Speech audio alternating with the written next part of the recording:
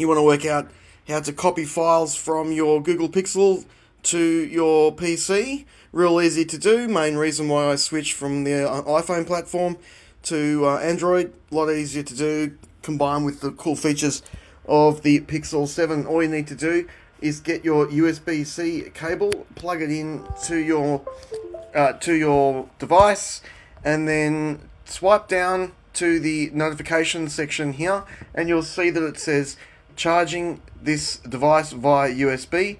Click that, and it says tap for more options. Under the Android system, tap for more options, and then you'll see that it comes up here with USB preferences. We've got a few options here. The one we need to do or select is the one called File Transfer / Android Auto.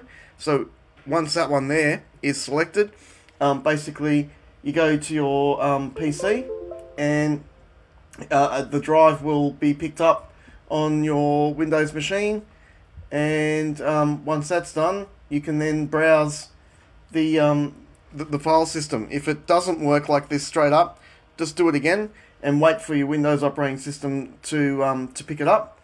And once it's picked up, then you can basically browse the files on the machine.